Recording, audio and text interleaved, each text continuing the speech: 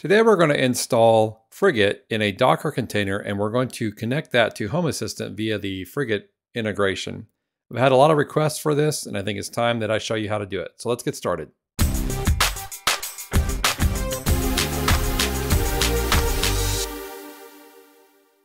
So those of you that don't know what Frigate is a complete local NVR designed for Home Assistant and AI object detection. It uses OpenCV and TensorFlow to perform real-time object detection locally for IP cameras. And I've been running this for a year or more, and I really like it. It runs in a small footprint, like a Docker container. If you're using external TPU, like a Coral TPU, it works a whole lot better. It requires less CPU. So less hardware, less power, and you can run a bunch of cameras on it locally with no kind of fees or anything like that. So installation is what we're talking about today. It's a Docker container that can be run on any Docker host, including a HAS-O add-on. Now, I used to run it as a HAS or Home Assistant add-on, but I got away from that because I wanted to give it a little bit more power, give it its own dedicated device so that it can run and do its thing without interfering with any CPU cycles or causing delays in my home automation stuff. Now, the Home Assistant add-on is not the same thing as the integration. We will still use the integration. Frigate can run anywhere, as long as Home Assistant can see it from where it's installed. And that's what we're going to do today. It does require an MQTT broker. I'm not going to get into that today. There's plenty of examples and other videos of my own where I talk about setting up the MQTT containers and getting all that working. All we're going to do today is install Frigate on today it will be on a VM. I have it running on an Optiplex, but VM for demonstration purposes today. It's best installed on bare metal, Debian-based distributions. It needs access to the underlying hardware for the Coral and GPU devices. Running Frigate in a VM on top of Proxmox, ESXi, VirtualBots, etc. is not recommended. The virtualization layer often introduces a sizable amount of overhead for communication with Coral devices. Not always, but it does. I could never get my Coral TPU to talk to my VirtualBox instance on Windows 10. It just didn't work. It would show up for a couple seconds, disappear, not reliable at all. That's why I went to external hardware, and I'm now running it on the Optiplex. Windows is not officially supported, but some users have had success getting it to run under WSL or VirtualBox. Again, it works great under VirtualBox. CPU only does not work very well or at all with the CPU or the GPU. Okay, let me say it right. Does not work that well or at all with a Coral TPU. Thank you. So getting these things passed to Frigate may be difficult or impossible, etc., etc. So we're not going to do that. So Frigate uses following locations for read-write operations in the container. Docker volume mappings can be used to map these to any location on your host machine. So all of these talk about where things go. And then there's a common Docker compose file. We're going to run Docker compose, which is a prerequisite. Make sure that you have Docker compose installed, Docker, all of that installed on your device. If you're doing this, the assumption is you know how to work with Docker. I'm just going to show you a high-level overview of how to install this particular Docker instance or Docker container. You can also write to a local or to a network drive with database on a local drive. There's various options for that. And some of this stuff I did not mess with. The shim size and stuff like that, I don't do anything with. So here is a sample Docker compose file complete. So I'm going to show you the actual running Docker compose file that I have set up to run Frigate on in this Docker container. So let's go into Docker compose here. And it's basically what it shows in the installation in the installation guide under the Frigate site. You pick your version. Then you've got your services, Frigate. Container name is whatever you want to. We'll call it Frigate. I left a lot of these things as default, such as privilege true, restart unless stopped. You want to make sure that it's restarting on a power restart of your device or whatever, especially something like Frigate where you have a security type setup and you want to see what's going on. That should be unless stop. This is the image that we're going to install. It's the stable AMD 64. You would choose your version of the image for the device you're installing it on. The shim size is 64 megabytes. And then our devices are these here. Now, because I'm installing this in a VM, I'm going to leave these all as default. So what you can do is you can pretend that you're just installing this on a bare metal piece of hardware. The only reason I'm showing it on a VM today is I don't have a bare piece of hardware to install it on. Just want to show you the process on the VM, and you can apply that to your hard or bare metal devices. Okay, so volumes. This basically takes your time, your local time setting on your device, and then it applies it to the Docker container so that you're looking at the right time or time zone. And then you've got your storage and configuration directories for where everything is going to go. I basically modified these for the local configuration or local storage area, and that's mapped to what's inside the container, the Docker container.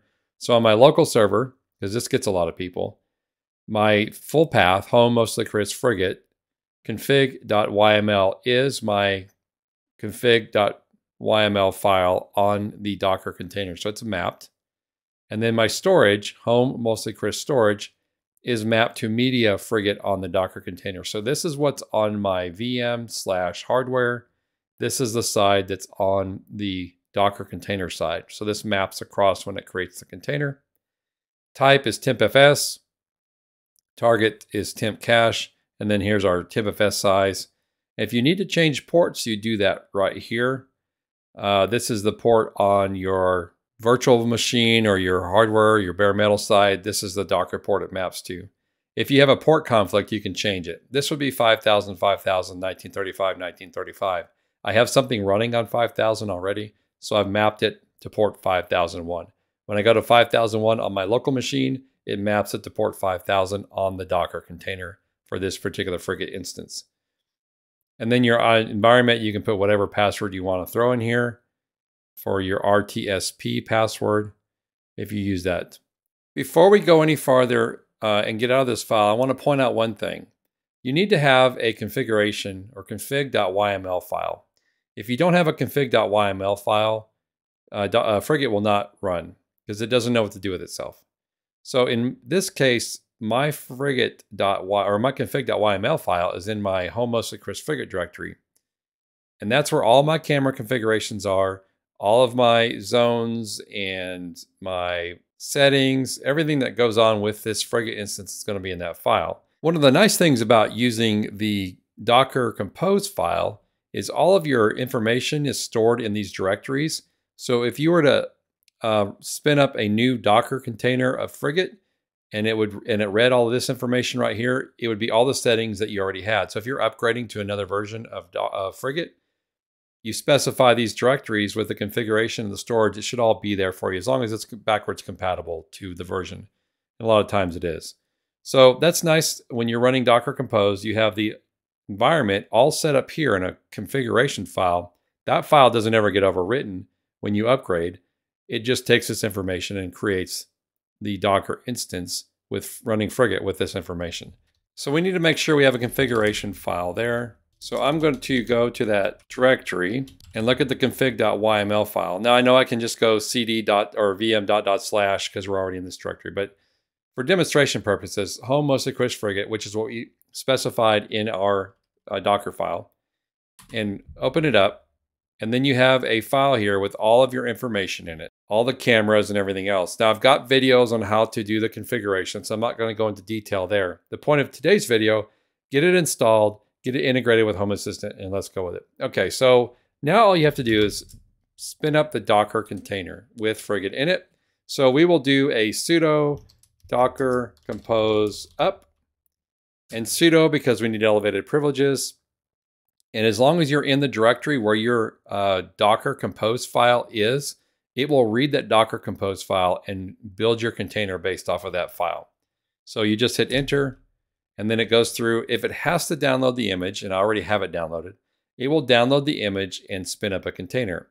You'll see that the container is created, and here's the log files. As you go through here, you see I've got various cameras set up, and this is all from the config file that I specified in the Docker Compose file. CPU detectors are not recommended. That's because in this particular instance on the VM, I can't use the Coral TPU. I am just using the CPU for detectors. Not recommended. because it uses more CPU than a TPU. But in today's world, we all know getting a Coral TPU is very hard or very expensive. You can get them, but you're going to pay twice to 3 times or more what they're worth. So not a lot of people have them available right now. You can use the CPU if you need to. Okay, this is up and running. There are no errors. So we now know it's going. Now, if we leave it like this and we go away, it's going to shut down the Docker container. So let's go ahead and Control-C. We will Control-C, which will stop the Docker container from running. And once that is finished, we will rerun it again with a -D, which basically puts it in the background. And it'll tell you it's starting up, and now it's started up. The first time, run it without backgrounding it so you can see the logs. Make sure it's all good. If it is, Control-C, start it back up with a D. Now, in order to use this, we need to be able to get the information from this Frigate container over to our Home Assistant instance. And the way we do that is we go over to our Home Assistant instance. And I'll be using my Home Assistant yellow in this case. I'm going to hit C on the keyboard. I'm going to go to Integrations. And I'm going to go down here and I'm going to click on Add Integration right here. And I'm going to search for Frigate. And it asks me for the URL to access Frigate. If you're using the plugin or the add-on, it should be this right here. If not, then you need to specify where it is. In this case, we are running it on my VM. So in this case, we will use an IP address, which is the VM IP address. And remember, we specified port 5001 because I already have something running on 5000. You have to specify the URL that you're running this on. And this is the IP address of my Home Assistant instance, or my virtual machine, I'm sorry.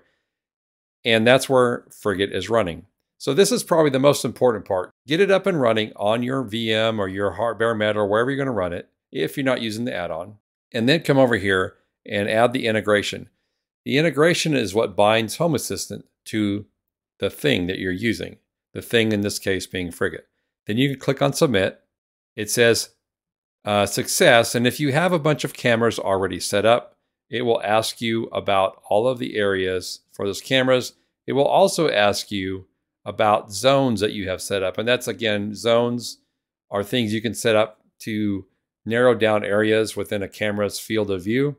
And you can specify which specific area around your house is these are set up for. So you could go through here and just do all these. And then when you're done, click on Finish. And then if you look in here, you'll have a Frigate URL or Frigate integration with whatever number of devices and number of entities that you have here. And here we have all of those. That might have seemed a little bit overly complicated. It's hard. It's a lot easier to do than it is to explain while doing it on the video. So all you're doing is creating the Docker Compose file, creating a configuration.yml file for your Frigate setup, and then going over to Home Assistant, adding the integration, specifying the URL where the Frigate Docker container is running, along with its port, and then you have all of your access to Frigate's cameras and events and everything in that particular integration that you just added in Home Assistant. So remember that there's also a configuration file reference on the Frigate website. This configuration file reference will take you through all of the settings that you need in order to operate Frigate. This file is also commented for every option, which means it's very easy to follow and it's very well documented. So you just go through and you pick the non-optional items. Those have to be configured. And then everything else that's optional, you can add it or not. And it talks about in this file what it is for. So it's something that a little bit more complicated to set up, but once you get it going, it's well worth it in my opinion. I have a number of Frigate videos that you can watch that go through the config file and a number of other ways to set things up. I recommend, if you have more questions, that you watch those other videos. Got a whole playlist on it. So I'll link that down below as well, maybe even a little card up here somewhere. Let me know if you have any questions about how to install Frigate in a Docker container. If you don't know what Docker is and you don't understand how to even get started with Docker, there's lots of tutorials on how to do that. Docker runs on most environments these days, so you can actually set up Docker and then just do the simple thing. The neat thing about Docker containers is you have a self-contained environment. You can upgrade, you can do a lot of stuff with it, start and stop the containers as you need them. It's just a fun thing to play with, in my opinion. I really like it. So let me know if you have any questions down below. Hit me up on Discord if you have any questions. If you're not a subscriber, please just hit that button to subscribe. In fact, I want to see if I can just jump up the subscriber count by 10 or 20,000, just like that on this video. If you like my content, push that button. Just takes a second. I would really appreciate it. And thanks for watching, and we will see you on the next video.